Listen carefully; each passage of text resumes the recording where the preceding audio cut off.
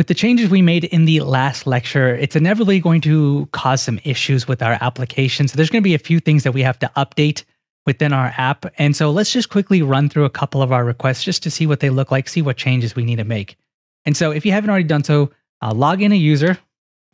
And so once we're logged in, we should update the variable. And now we can retrieve our posts. So if I hit send here, you could see that we retrieve all of the posts in our application. I just have one in this case. But the first issue that I see is that we're not returning the owner ID.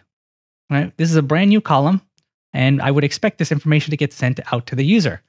And the reason why it's not included in here is that we have to actually update our schema, because our schema probably doesn't have that owner ID because we never added that in.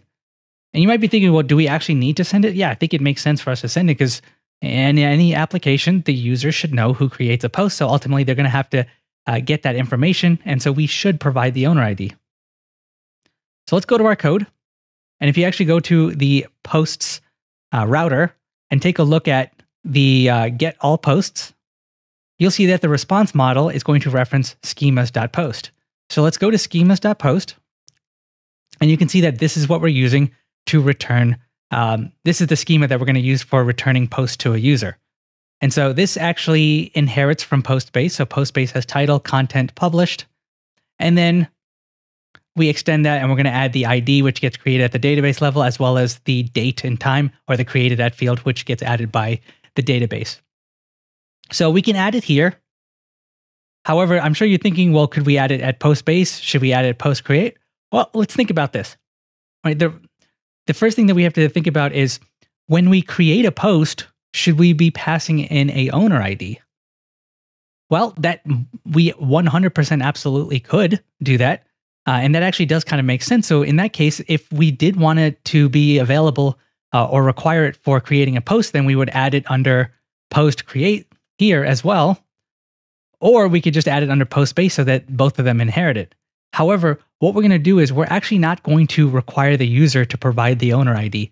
Instead, what we're actually going to do is we're going to let the logic of our route to actually just grab the ID from the token and then use that as the field. So we don't actually need the user to pass that into the body. So we're not going to use that field or apply that field to either one of these classes. We're just going to do it for the post class, which is the one that's responsible for sending the post out.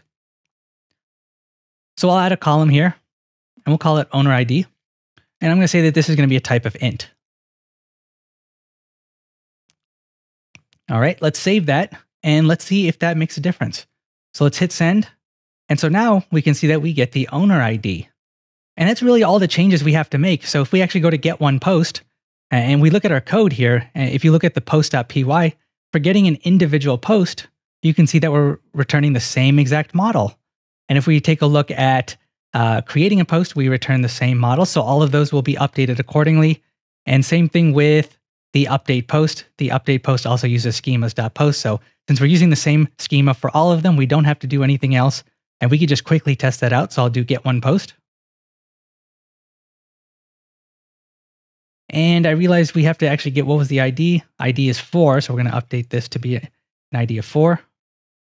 You can see that we now have the owner ID there. If we update it, right, we can once again get the owner ID. And at that point, it looks like everything else is good. However, if we go to create posts real quick, and we create a post, right, we get a crash actually. So there is an issue with creating a post, and I'm sure you guys can guess exactly what it is. Take a look at the error when we try to create a post. Right, it's saying there's some kind of SQL error, and it says there's a null value in column owner ID. And that makes sense.